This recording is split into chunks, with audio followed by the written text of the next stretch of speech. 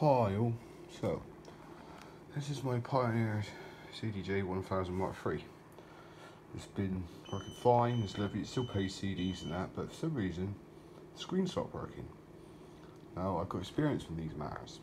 Now, I normally find if, for instance, if it's drop damaged, the traces will break on these fluorescent displays.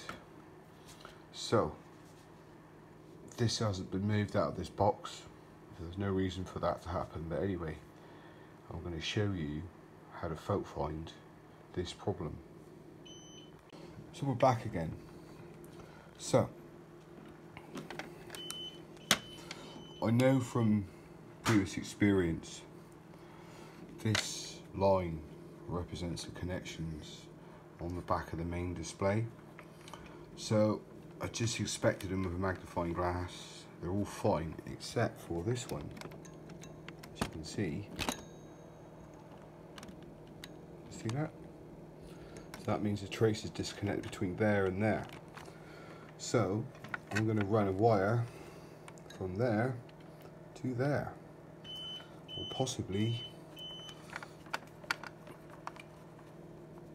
let me see, it comes down here.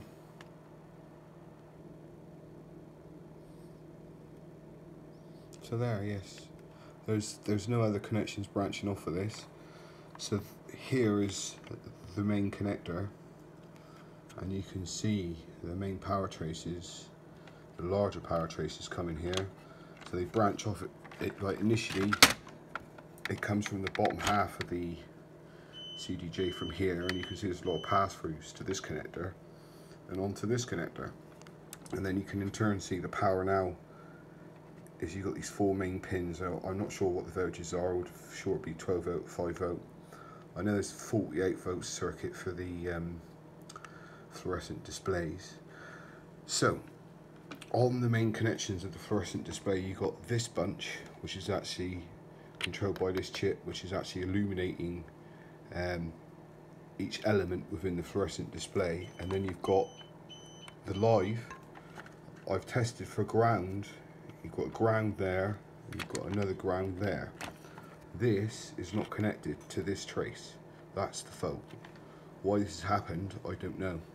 But anyway, we're gonna see it. I even put my name in it.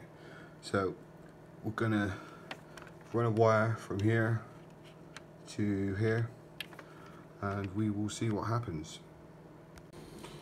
Hi all. So I managed to bridge the break in the track. Just clean the trace off. So I got my meter set for continuity mode. When it beeps, it's detecting the signal path. So if I come in here, it should be connected now to that one, and it is. It wasn't before.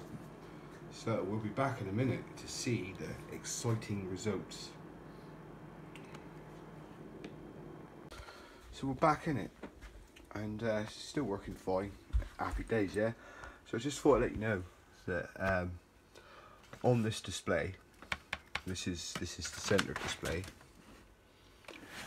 If you get it where you've lent it out and it comes back not working, this row of connectors here have long legs that go to the fluorescent display.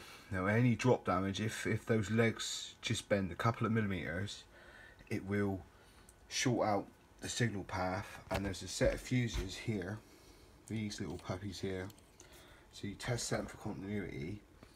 If they've blown, re-straighten the legs on this center display and replace the fuses.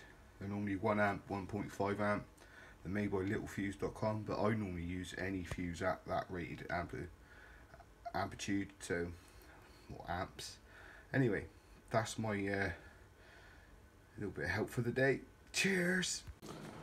And there you go, it's fixed. Simple as that.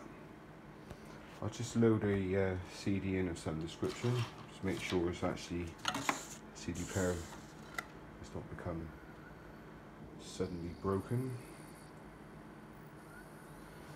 No, it seems to be playing it. Shaky. there you go.